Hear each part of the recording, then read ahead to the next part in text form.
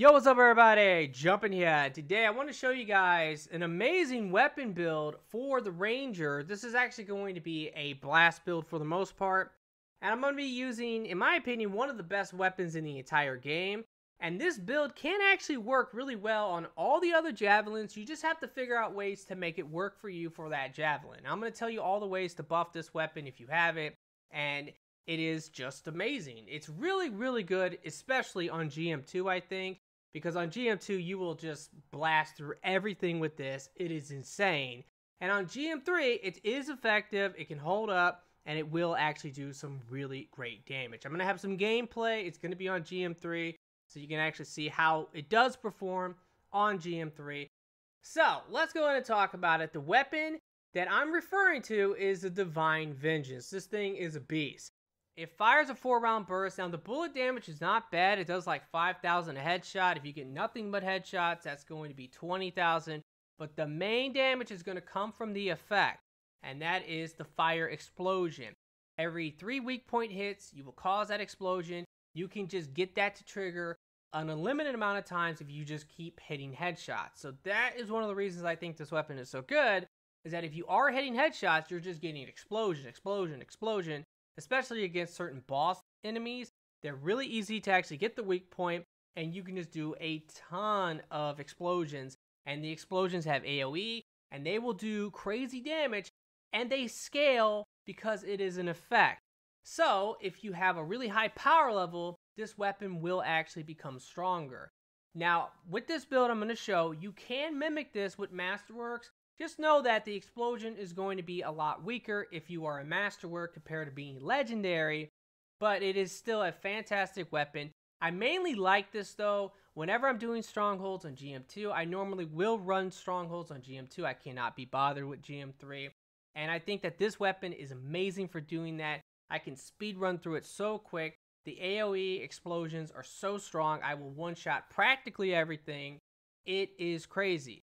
Now, the gameplay I'm going to be showing will be GM3, so keep that in mind. But it is viable for GM3, but I will definitely say that I think that it is primarily viable if you are actually at the legendary status for your class.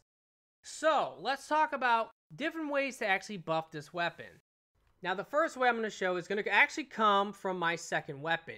If you can boost elemental damage or fire damage, that will boost the damage of the fire explosion. So, this secondary weapon I have on has elemental damage on it, and it also has general damage on it.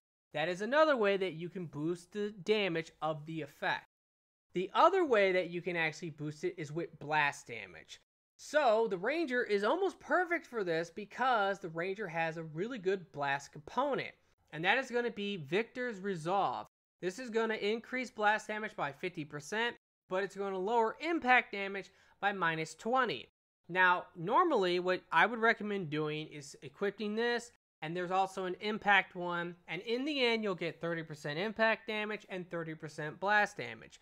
You don't want that with this particular build, you just want the blast damage. So do not use the impact damage one, just go for the 50% blast damage. It will boost the gun, and it is amazing. Now, another way that you can actually really buff this weapon is actually with your consumables. You want to use the Fire Sigil consumable. You want to double stack it. What I mean is that you can actually go ahead and put on the purple consumable for 30%, the blue consumable for 20%. You could put on the green one for 10%, but I normally would probably recommend putting something else on, combo damage, or even the assault rifle sigil, mainly to get more ammo if you're having problems with ammo with this weapon. That is a fantastic way of getting more ammo. But that will not actually boost the damage. Weapon damage, assault rifle damage, things like that will not boost the actual explosion damage. Only blast, elemental, fire, which is elemental, but they are classified as two different things. And then finally, general damage will actually buff that fire explosion. Now let me quickly show you the rest of this build. The first thing I'm using here is a frag grenade. This has general damage on it. That's great. This would be better if I actually had some elemental damage on it as well, but I don't, so it's whatever. But it also has 100% charges. I mainly will use this to help me get my ultimate and detonate combos, because this is also somewhat of a combo build.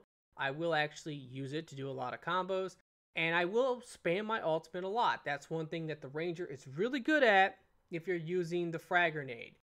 Next up, for the assault launcher, I'm actually using Tactical Onslaught, which is the acid.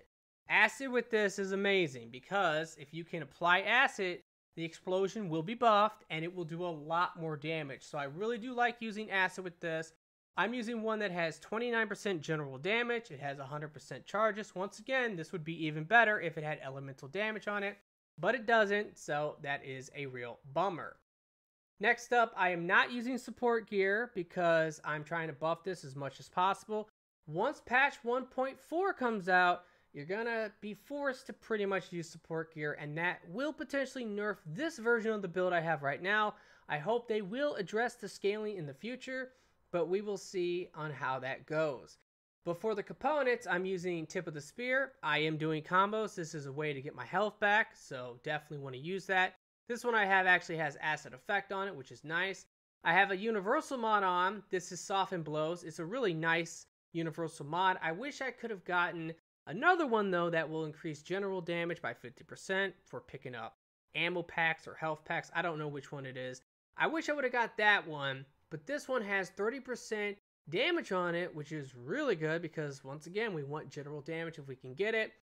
But another way to dramatically buff this build is to get a legendary component or even a masterwork universal component that will come with blast damage or elemental damage on it.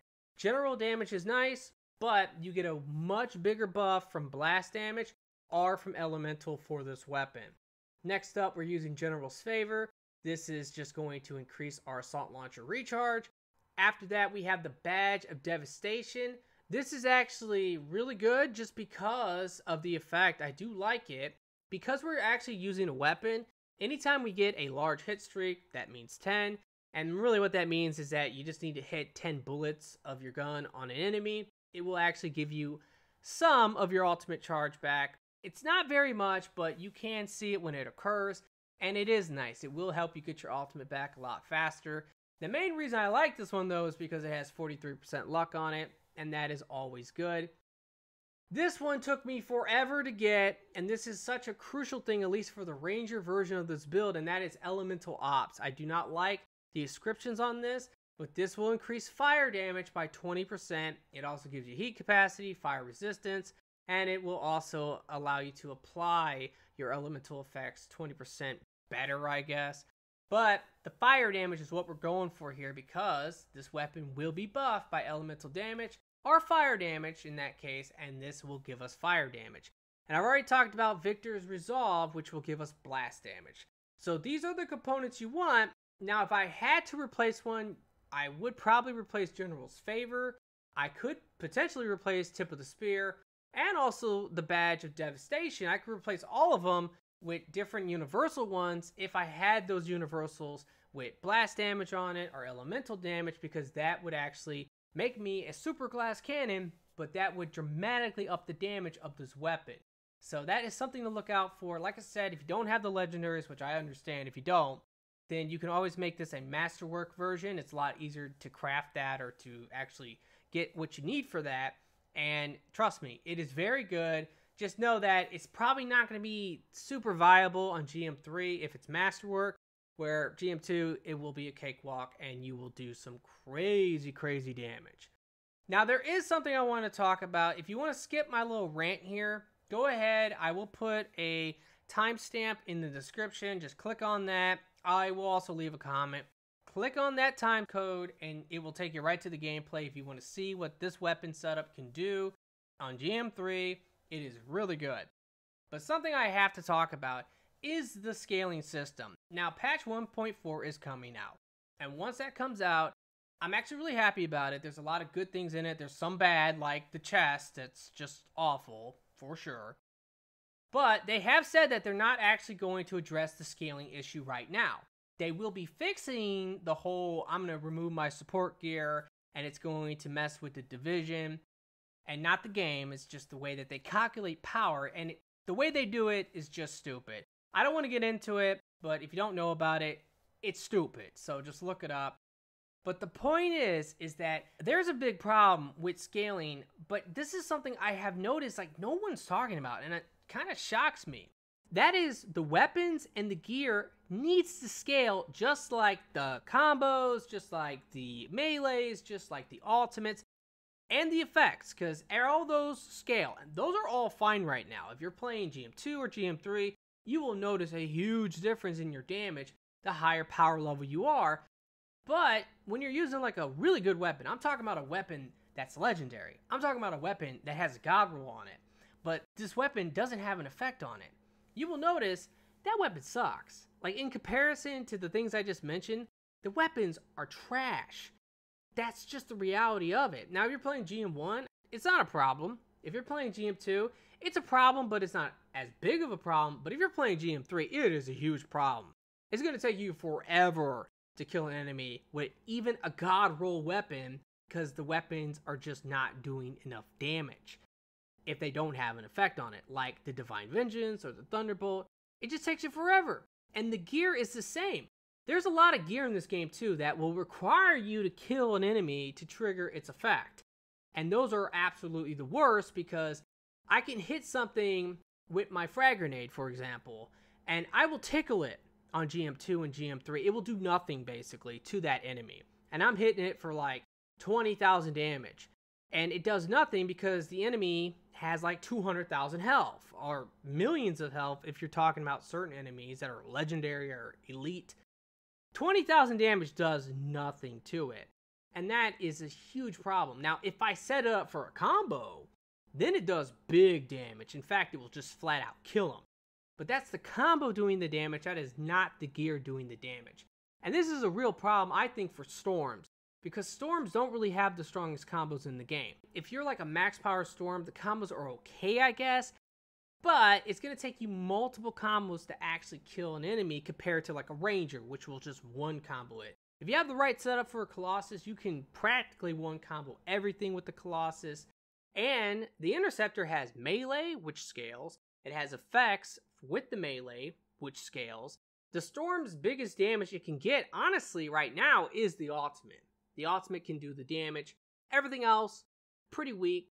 But that is mainly because prior to 1.3, when they kind of introduced this whole new scaling system, the Storm was actually prior pretty good. Like, if you had like a really god roll piece of gear, you could actually like go and do crazy damage to enemies. You have AoE, you're just taking them out, no problem. Now it's like, oh man, you're doing like 20, 30,000 damage with your ability. That's just not enough. That's not going to cut it for GM3 especially, but it doesn't really even cut it for GM2. So you have to rely on things that do scale like combos, but like I said, the Storm's combos are just really not that good compared to the Ranger and Colossus and things like that. I definitely think that they have to allow the gear and the weapons to scale. Now you might say, wait a minute, well, what about something like the Divine Visions or the Thunderbolt? Because they also have effects that will scale. If you buff their damage by a lot, and you're talking about instead of the gun hitting for like 10,000 a weak point hit, it's hitting for now 50,000 a weak point hit. Okay, let's say that's the case. And on top of that, it's going to potentially get its effect. Well, in every game, there are best weapons. And these weapons will probably continue to be the best weapons because they have huge damage. That's fine. But I just want it so that if I'm using like a really, really good shotgun, I want that shotgun to be able to be used effectively on GM2 and GM3, where right now it just isn't good. It's not good at all. And I just think that's a big problem. I really hope that they will address this issue. And of course, the other big scaling problem is I definitely want them to not divide the number. I want them to just go off of the maximum power. That's it. That would be great. But I wanted to say that because I've been saying this for a long time now, and I just haven't really heard anyone talking about that. The weapons and the gear, they also need to scale. Maybe not as much as what the melee did, or what the ultimate did, or the combo. Maybe not as much, but they do need to scale up because as of right now, they are really weak for the higher difficulties. Alrighty guys, now let's go ahead and get into the gameplay. Like I said before, this is going to be on GM3, but normally I really love this setup for GM2 Strongholds. It is a whole nother world. It is so good. It one-shots everything in GM2, where on GM3 it doesn't, but it still does crazy damage for GM3. Alrighty guys, well here's going to be the gameplay. Now the first thing I want to talk about is just a couple things I didn't really get to talk about in the beginning. The first thing I want to bring up is the role that you kind of want to get, if possible, on the Divine Vengeance. If you remember, I actually have weapon damage on this, which is nice, but because bullets don't scale, it's really not needed. I think you're better off if you can get elemental damage, or if you can get general damage. I think those are much better stats than actually just getting weapon damage as of right now, because bullets don't scale. It will up the overall damage of the gun, which is nice, but in reality, I would just prefer to actually just get more explosion damage. That's what I want. The gun explodes, it kills everything in an AoE, it's great. Now, one of the stats I definitely think that you do want to get, if possible, is actually recoil reduction. Now, mine actually has recoil hit reduction. It's like 58%, and this thing does not kick at all if I hip fire it. So you're going to notice, all I'm doing is hip firing it. That's really going to help your aim if you can get recoil reduction, because this thing does kick. And that can mess you up when you're trying to get headshots. Now, I would have preferred it if I would have got recoil aim, which is when you aim down sights compared to hip. But I do like it. I actually do like hip firing this weapon. I think that's completely fine. But that is one of the stats I would definitely say you kind of want to get if possible, because it's going to help your aim and it's going to make it more consistent for getting those explosions non-stop. Now, when it comes to this weapon, another thing I want to bring up is that there are a couple enemies that this weapon does struggle against. The first enemy would be the storms. Any storm enemy you encounter, if they have the shield, you cannot actually headshot them through the shield. Now, some enemies you can. Like, in fact, most of the shielded enemies you can. Like, all the scars you can. In fact, even like the enforcers, all you have to do with them is just aim at their big shield, and that will just constantly trigger the explosion. It's incredibly overpowered. It's great. If there's a mob around them, you'll kill everything. That is awesome. But when it comes to like scouts, and when it comes to hunters, which they actually have like your normal shields, you will actually be able to headshot them and they will explode even if they have the shield.